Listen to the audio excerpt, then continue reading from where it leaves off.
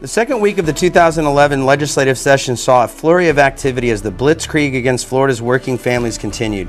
On Monday, March 14th, the Senate Community Affairs Committee took up Senate Bill 830, the worker gag bill that will make it illegal for public sector employers to make the employees voluntary union dues deduction from their paycheck. This is simply an effort to vilify the labor in our state and the working class, and I just would hope that you guys would look at that very carefully.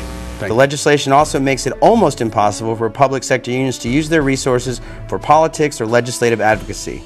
The legislation passed by a very narrow 5-4 vote as Republican Senators Paula Dockery and Jim Norman supported the rights of firefighters, police officers, teachers, and others and voted against the bill.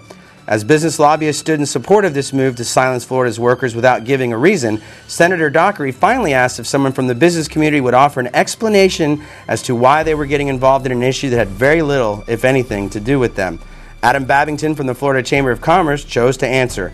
He offered that union members had actually called the Florida Chamber of Commerce and said they supported the gag bill. Yes, he really said that. The bill's extremely close vote took the Republican leadership by surprise, leading them to doubt the bill's prospect in its next two committees. 48 hours later, using their complete lock on power and ability to change the rules, the bill was shuffled to new committees where they thought they had a better shot. Yes, really.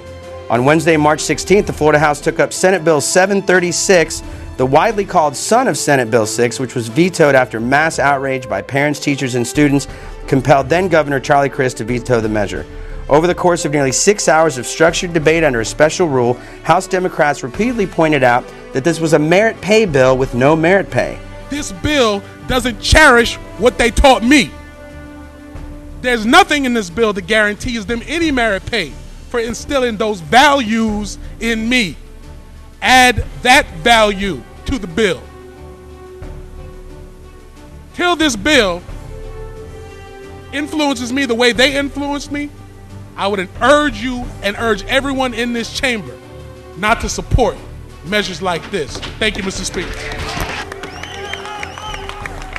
That's right, there is no money to pay for this legislation, and in fact, estimates show that local school boards will have to find hundreds of millions of dollars to implement the bill. This legislation mandates that our teachers' pay, retention, and advancement is based solely on their students' performance on standardized tests that have yet to be developed. On Thursday, the 17th, the House Government Operations Subcommittee took up HB 1405, their attempt to radically change our pension systems. The bill imposes a new 5% tax on teachers, firefighters, police officers, and others, raises the retirement age, and makes other changes that cost public employees money to pay for tax cuts for big business and the wealthy elites. Almost 24 workers and advocates testified against the bill, offering concrete data as to the problems inherent in the legislation. I want to get back to what the original intent on DROP was. The original intent on DROP was to protect the people in the Florida retirement system that don't make enough money to live on their own after they get out of retirement. And I urge you, on behalf of all the people that take care of our children, that take care of our families, that save us in times of trouble, keep our water clean, take out our garbage, on behalf of all these people, please do not make this choice. Because it is a choice. It's not required. And there's a lot of other ways that you can solve the state's budget problems. Thank you. Supporters on the committee often seem confused and unable to answer even the most basic questions about the changes. One lobbyist for the Florida Chamber of Commerce testified in favor of the bill, prompting Representative Irv Schlossberg to comment that out of the hundreds of people who have offered information on the bill, only this one Chamber of Commerce lobbyist spoke in favor.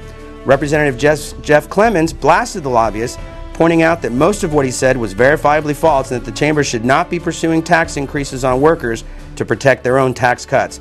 The measure passed the committee with a party line vote.